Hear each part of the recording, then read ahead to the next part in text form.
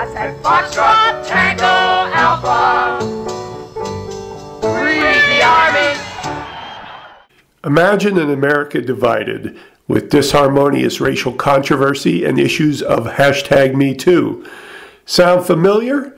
Well, everything new is old again with the rediscovered 1972 documentary entitled F.T.A., an acronym for Free the Army, and other variations of the term.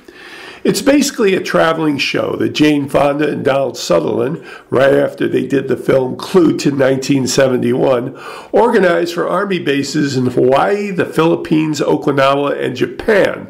Those were the bases being used to conduct the Vietnam War at the time. The idea was to gather performers, including Fonda and Sutherland, to help mobilize the anti-Vietnam War effort through the military as sort of an anti-Bob Hope entertains the troop show. The result is a remarkable real-time document of the attitudes, issues, and ludicrous military policies that were taking place during a more difficult time for soldiers, people of color, and women.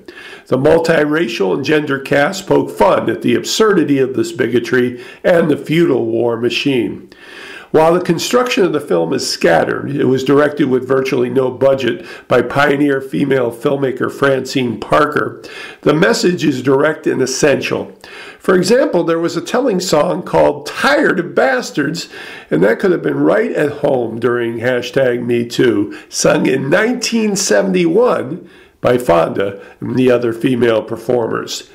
The film also features soldiers, base workers, and other support staff talking about the scars of the war, both physical and mental.